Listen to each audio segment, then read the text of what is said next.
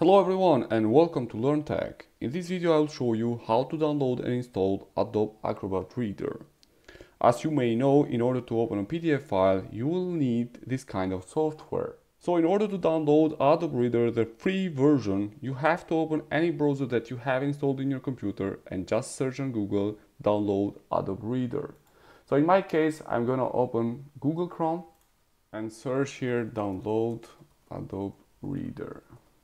The official website of Adobe Reader is this one, get.adobe.com. I'll put the link on the description below so you can come directly on this page where you can download Adobe Reader.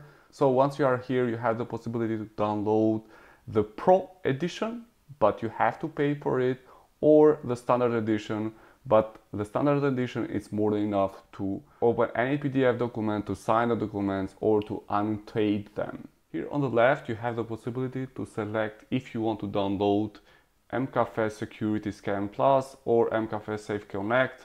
But in my case, I don't want this antivirus to be installed in my computer, so I'll just unselect this. Also, you can choose if you want to install the Acrobat Reader Chrome extension, but I will unselect all this on the left and I'll just click here, download Acrobat Reader. It's around 200 megabytes and it will take a little bit time to download.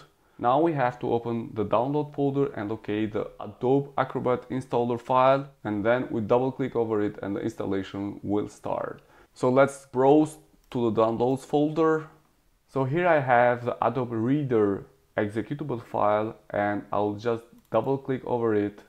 So here we are, the full package of Adobe Reader is downloading. It will take a couple of minutes to download the full package and to install.